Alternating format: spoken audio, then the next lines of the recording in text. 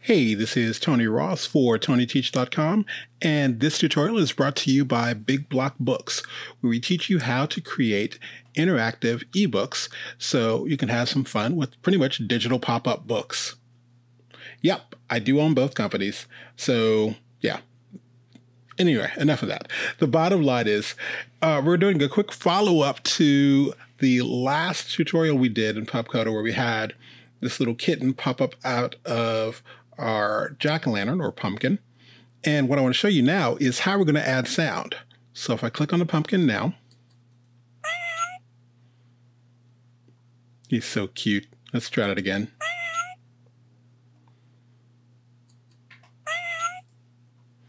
All right, so I want to show you how simple it is to come in here and add in some sound. So let's jump back over to Pubcoder, and I'm going to go to the one that doesn't have sound added to it yet. So in our previous lesson, we actually had brought in all the different assets. There's the cat, there are the paws, they're on a separate layer, background, and pumpkin. I'm going to look at the layers here. So if I click on the paws, okay, it's showing me the selection there. There's a pumpkin front. Here's the selection. Now we want to use the pumpkin front because that's where we have all of our action happening. So I'll come over to the interactive tab. And so on the pumpkin front, that's what we have selected. We have move object, which moves our cat. We have show object, which is showing the paws. We have wait, so it waits 1.5 seconds, hides the object of the paws, and then it moves the cat. What we want to do is add in another action to give it a sound. So I'll simply come over here to add new action. And right down here, there's audio. I can go to play audio file. Now down at the bottom, it's asking me to select the audio. So I can go down here and I'm going to import the audio from disk. Now what I'm looking for is the kitten meow. And it's not very large, it's 15K. Now me personally, and I'll do this in another lesson, I would probably see if I can get that even smaller. And the idea is not to get something so small that it sounds a mess. You want it to get it as small as possible and still have it sound good, because that way your book's not going to be that heavy as far as the file size is concerned. All right, so I'll click on open. So that's there. And the problem is, if I play this right now, if you look, we have the audio file right down there at the end. So if you click on this and click to play, so we never hear the cat until the very end. So let's fix that. So here I'll click the audio file and move this up.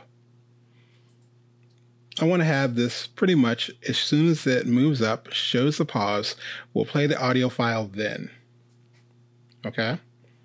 Now here's the fun part. I also want to make sure, right down here it says wait for completion, meaning that it'll wait till it gets to the end of that sound to go ahead and do the wait. So this means it's going to be extra long. So I'm going to turn that off.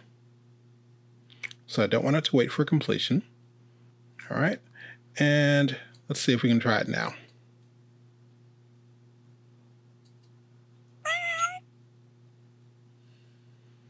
All right. That works a lot better.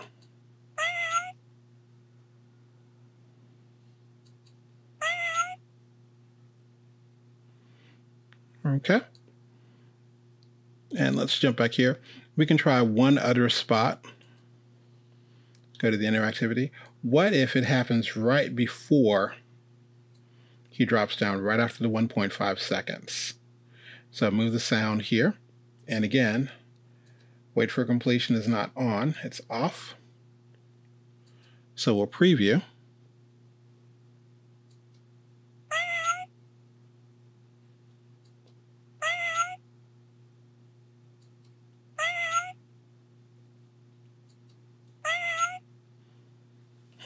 I'm not sure which one I like better, but I don't know. Maybe the choice is up to you. Figure out how you would actually do that, where the sound is going to come in. Do you want to have it at the beginning? Do you even want to have, maybe if someone waits too long to click on the pumpkin, are you going to hear a meow coming from the inside? Do you even want to add in maybe a little talk balloon that appears right when he says meow? That would be kind of cool. So the idea you have to think about is, how would this be if this were, let's say, a traditional pop-up book? How would you set up the different pieces? And think about how you're going to make something a little more interactive instead of just point and click. All right? So if you haven't already, be sure to sign up for our free Pubcoder class.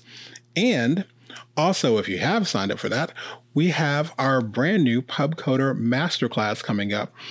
And that's all about creating children's ebooks and apps. And you can go to TonyTeach.com/PUBMSTR, because right now we are running a pre-sale special where you can get the title for $70 off. And that's only for a limited time. So go ahead and check that out.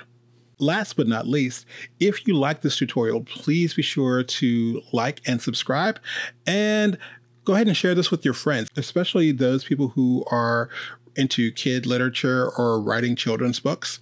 And they don't have to be digital. Even if they're traditional, I would love to get their opinions on this. This has been Tony Ross for TonyTeach.com and BigBlockBooks.com. Remember, make art, not excuses. So go make something. Have a good one.